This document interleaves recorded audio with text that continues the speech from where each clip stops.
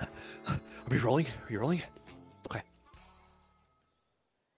Hello and welcome. This is KEOC News, and this just in. We got an anonymous tip that there's a possible crime scene, and by the looks of the police chief and the police cars outside, I think we might just be right.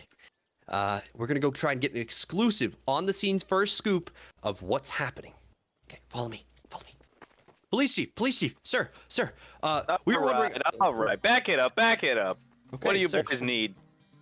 We were just wondering if we can get an exclusive on-the-scene first look of what's possibly happening downstairs. Is there a crime? What happened? I mean, Let me radio this in.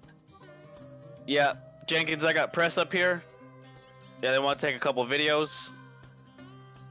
Yeah, 2 of them. 10-4. All right, it's a fresh crime scene, so try to keep your hands and your feet off everything. Follow me. sir. Okay, we got it. Okay. Follow me. All right, so we got some calls of suspicious activity coming from this area. Units arrived on scene about 20 minutes ago, and we found one body, and we're trying to ID it currently. Follow me. I'll introduce you to Jenkins. He's our lead. Jenkins, got some press here.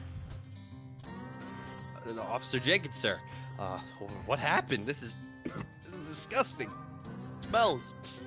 As you can see, the body of this poor man has been horrendously mutilated. But at the moment, we are trying to take blood samples to figure out just who he might be and possibly identify a murderer. Do you have any idea of who it could be as of this moment, or any possible ties to anything else? I mean, this is awful. Who would do something like this? The only thing we have is a similar case we worked a few batch for Mullin Herbert. But as of right now, nothing conclusive. Okay, that's awful. Thank you, sir. Police chief, you got anything else for us? Yeah, over here. I'll introduce you to Sergeant Bloat. We found a possible note from the perpetrator. Okay. Hello, Officer Bloat. What is this? What does the note say? Yeah, so whoever this guy is, he left a note here saying it had to be done. I had to stop the earthquake. We're trying to get the note and the knife back to the lab in order to start looking for fingerprints and start handwriting analysis. God, that's awful. That's terrible. Stop the earthquakes? Who is this guy? Who does he think he is? He's crazy.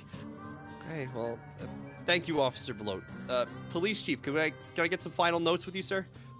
Yeah, so we got this could be a possible repeat or a copycat of the Herbert Mullin killings. And if I remember correctly, the guy thinks that killing people will stop earthquakes. Who is this guy, am I right?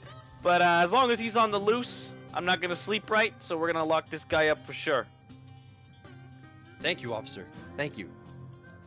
Anyways, this has been KEOC News, your eyes on the city. Stick with us to see any of preceding updates, developing information, and any other stuff, you know. Thank you.